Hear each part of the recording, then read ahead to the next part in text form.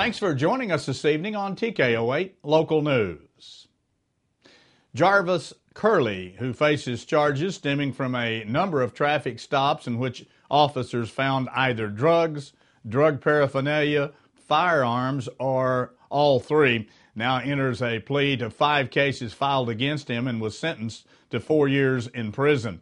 28-year-old Curley was stopped a number of times in just a 6-month period for such infractions as a cracked windshield, driving on a suspended license, and displaying fictitious license plates. When officers searched the vehicle Curley was in, they regularly found drugs and drug paraphernalia. Curley asked to be released for 1 day so he could visit with his wife and child before leaving for prison, but Judge Gordon Webb denied that request. He said Curley was a methamphetamine addict and they did not trust him to stay away from the drug if he was allowed to be free. Doyle George of Mountain Home has been sentenced to 10 years in prison with 7 to serve and 3 suspended after pleading no contest to charges stemming from his involvement in a drug sale made to a confidential informant working with law enforcement. In mid-March of last year, investigators were tipped that Caitlin Perry had offered to sell a quantity of methamphetamine for $75,000. The confidential informant set the buy up, and when the informant arrived at the prearranged location, telephone contact was made with Perry, who told the informant George would deliver the drug and take the money. Perry said she could not complete the transaction herself because she was getting dressed to go to court. Investigators noted that George had been in the Baxter County Jail 118 times since records began to be kept electronically back in 1995. He has been sentenced to prison 4 separate times and has been on probation or parole 5 separate times. Well, the Arkansas Game and Fish Commission has added more than 2,200 acres of access for hunters and anglers in 2017, including a location in Marion County, making the Crooked Creek a faster float. Land for waterfowl hunting, upland game, and bat conservation highlights the improvements for the Wildlife Commission. The section of Crooked Creek between Snow and Kelly's Slab not only harbors huge small bass, but officials note that it is also one of the most prestigious stretches of the stream throughout the state. A new access on old U.S. Highway 62 west of Yellville will make it possible to enjoy without investing in an entire day. The new access on Georges Creek splits that float almost in half, making it much easier to get out that afternoon or morning float for those who do not have a full day to fish or float. Flight instructor Chris Branham has told the Boone County Regional Airport Board that he has been given lessons in Harrison, but now he wants to plant his roots here. Branham, who owns Branham Aviation out of Hollister, Missouri, has approached the board with plans to build 1 hangar and eventually 2 more. At that point, he said he could hang out a shingle at the airport and operate out of the Harrison Regional Airport. Branham first went to the board with a proposal in June of 2016. At that time, Branham told the board that he was an Air Force fighter pilot who got out and went back in after 9/11, serving the Missouri National Guard. At that time, the board approved his request, and he has been teaching several students in the Harrison area since then. He added that the design of the airport, the length of the runway, and the general attitude of the employees make the airport his best for his type of operation. 2 flippin' art students have been placed in the annual Arkansas Wildlife of Arkansas Student Art Contest and Exhibition presented by the Arkansas Wildlife Federation and Creative Ideas. Those students are 14-year-old Erica Blau, who received first place in the 7th through the 9th grade division, and 11-year-old William Rasco placed third in the elementary grade division. The competition aims at encouraging students to increase their awareness regarding conservation of Arkansas wildlife and natural areas. Their artwork was on display at the Arkansas Wildlife's annual Governor's Conservation Awards banquet and showcased through travel to Arkansas Game and Fish Commission's nature centers throughout the state. Stay with us. Be back in a moment. We'll take a look at some headline news from around the region as TKO8 News continues.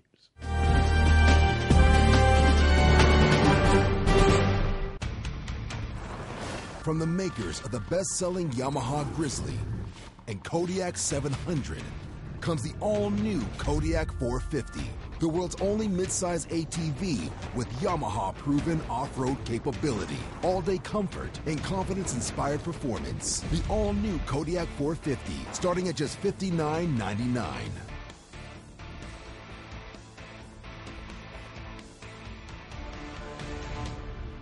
For the month of November, Quality Feed Grains deals of the month include buy 8 bags of rice bran for only $6.50 a bag and get a 20-pound bag of BB2 deer supplement free. Roughage Buster 200-pound tubs of kettle supplement are only $96.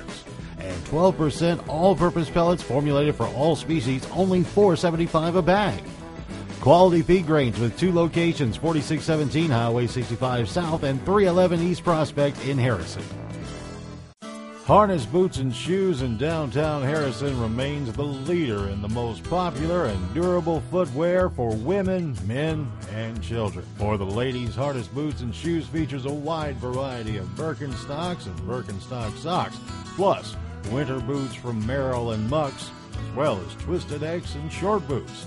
For you men, Harness Boots and Shoes brings you the best variety in the area for work, dress, and casual wear, including brands such as Justin, Double H, Rocky, Georgia, and Wolverine. And the boys and girls have a wide selection to browse through, too.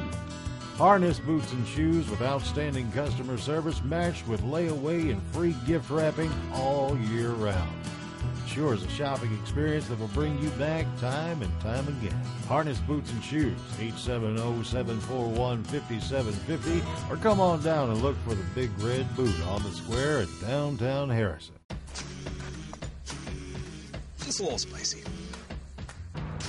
With standard safety features, plenty of cargo space. That's not hot for you? No. And advanced technology. The 2018 RAV4 is ready for any adventure. Right now, get $1,500 customer cash, or qualified buyers get 0% APR for 60 months on the adventurous 2018 RAV4. Hurry in today. Toyota, let's go places. Police say a man is dead and a teenager wounded in a shooting in North Little Rock. Officers investigating reports of gunfire about 11:30 p.m. Friday found 58-year-old Alan Ray McGuire dead outside of an apartment, and an 18-year-old man with a gunshot wound to the arm. The 18-year-old was taken to a hospital and admitted in an undisclosed condition. Detectives are interviewing witnesses, but no arrests have been made as of news time. Authorities in Pulaski County say a masked man fatally shot a woman who was standing outside her apartment complex with her children. A 5-year-old child was also struck by the gunfire on Friday morning, and the shooter has not been caught at this time. Police say 30-year-old April Harris died following the shooting about 6:30 a.m. at the complex just outside the North Little Rock city limits. Burke says Harris was outside the building with her 4 children when she was approached by a person wearing a ski mask who then shot her and the 5-year-old she was carrying. A 9-year-old, a 10-year-old twins escaped without injuries. The 5-year-old child is in stable condition as of news time. Well, recently released court records provide new details about the moments before a shooting that injured more than 24 people at a Little Rock nightclub and outline an investigation into the mass shooting last summer. According to the documents about the July shooting at the Power Ultra Lounge, 19-year-old Tyler Clay Jackson told police he fired about 10 shots into the nightclub crowd and shot at least 3 people. Police accused Jackson of being the initial shooter and arrested him in October on charges of second-degree battery and aggravated assault. Police initially said the shooting involved rival gangs, but haven't disclosed which gangs were involved. A spokesperson for the department was unable to say whether Jackson has any gang associations. Juvenile justice officials in Arkansas say that budget issues are interfering with efforts to move away from the jailing of youths. Juvenile justice activities have lobbied to shift the agency's funds to community-based providers rather than continuing to focus on youth lockup systems. Governor Asa Hutchinson proposed budget for the fiscal year that begins July 1st and gives the Division of Youth Services General Revenue Fund $49 million, which is an increase of $400,000 over the prior year. Longtime juvenile public defender Dorsey Corbin says locking kids away is not effective and that funding community services will save taxpayers money in the long run. The ex-boyfriend of a Minnesota woman is accused of killing her and burning her body in the state of Louisiana. He was also charged with a federal count of kidnapping. 27-year-old Christina Proden of Indina was reported missing by her mother on January the 5th. Proden's former boyfriend, 25-year-old Joseph Potter, was arrested by Arkansas State Police last week in Little Rock on suspicion of auto theft. Proden's burned body was found in a shipping container in New Orleans on January the 6th. Porter's husband, Richard Crawford, told investigators that Porter admitted to killing Proden somewhere in the state of Minnesota and taking her body to New Orleans where she was burned. Porter has not been charged in her death as of news time. Before we take a look at the weather forecast, which is much warmer than we had to deal with over the last couple of weeks, here's the way the stock market ended today.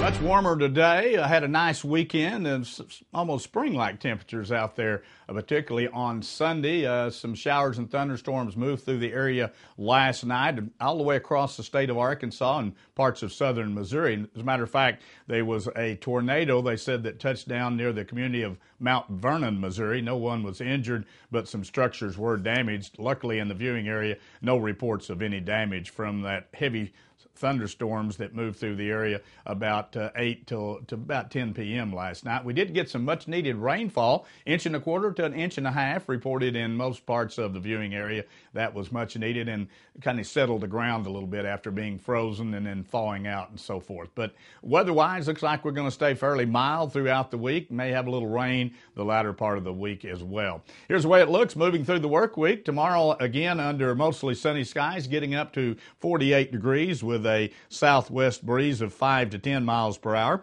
On Wednesday, even warmer, up to 53 degrees. And then on Thursday, we break the 60-degree mark. Lots of sunshine on Thursday, 60 degrees, south wind of 5 to 10 miles per hour. On Friday, we cloud up a little, partly cloudy skies and 53 degrees. And on Saturday, possibility of some morning showers and thunderstorms coming through very quickly. 48 degrees for a daytime high, about 60% chance of some rainfall, but it's going to stay very mild.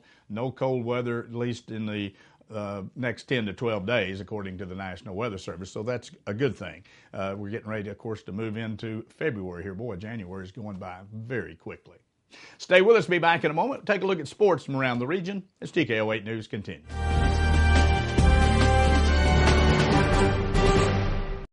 Baby, It's cold outside, but it's hot inside Shelby's baby department. We have warm swaddling blankets by Little Unicorn and soft plush animals and matching reading books by Jellycat. Our bath accessories and unique toys by Aiden and Anae and Cloud Bee make great gifts. Come by to see our ever-expanding clothing and accessories for babies and toddlers by Minnetonka. And cozy pillows in a variety of colors. Our baby books help make memories to warm any cold night. And don't forget our baby registries and free gift wrap.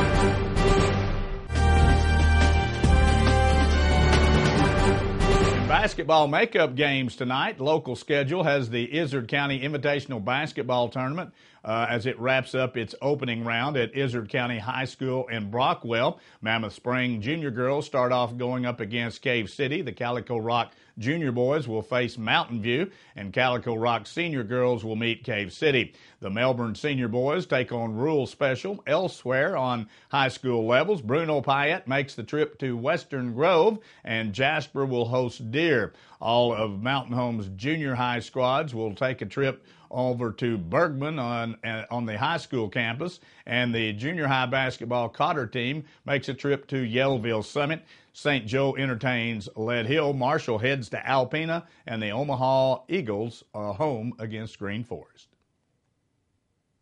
Mountain Home High School wrestling team had a successful road outing on Saturday. The Bombers ended up winning the Berryville Invitational Tournament, beating out second-place Springfield Glendale by 6 points. Mountain Home had 2 wrestlers win their individual weight categories. Riley Peter was first in the 170-pound division, beating opponents from Glendale and Conway. He then topped Cole Hathcote of Russellville by a fall. Owen Gaff's first opponent in the 184-pound class was forfeited, and he won his semifinal championship match over a pair of wrestlers from Rogers, both by a fall.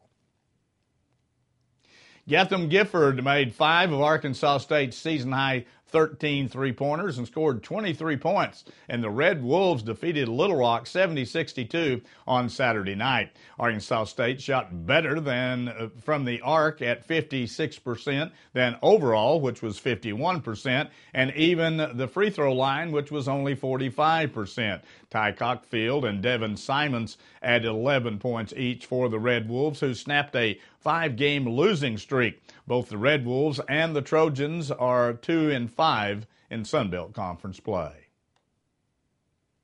Jalen Friday scored 18 points. Jaron Lewis scored 13 with 11 rebounds. And Abilene Christian pulled away in the second half for a 80-63 win over Central Arkansas on Saturday afternoon. The Wildcats led 38-37 at halftime before turning a 63-57 advantage with just under 6 minutes left in the and to move on to a 70-57 score with a layup from Friday at and a three-pointer from Palin Ricketts and Jalen Franklin with a big dunk with 2 minutes left to play. The Bears went scoreless for 4.5 minutes and missed 6 shots. Ricketts and Franklin sandwiched dunks between Gordon Howard's layup for the Bears for a 17-point lead with just 77 seconds left to play. Howard scored 28 points for the Bears on 10 of 18 shooting and made 4 of Central Arkansas's 5 three-pointers. The rest of the Bears combined to shoot 13 of 39. Not very good shooting. Reed Timer scored 18 of his 24 points in the second half, and Drake survived a miserable three-point shooting to beat Missouri State 61-58 on Saturday. The victory left the Bulldogs alone atop the Missouri Valley Conference at 6-2 on the conference season. The Bulldogs were only 3 of 26 from the arc, but Timer broke the final tie with 2 free throws with 6 minutes left to play and added a layup and 4 more free throws in the final few minutes. Jared Rhodes and Jared Dixon scored 15 points each for Missouri State. That wraps up our broadcast here for this evening. Thanks for joining us. Join us Monday through Friday at 6:30 and again at 10 p.m. as we continue to bring you local news, weather, sports, and local announcements from around the area on Harrison's broadcast station, TKO Channel 8. Now stay tuned for more local events around the viewing area.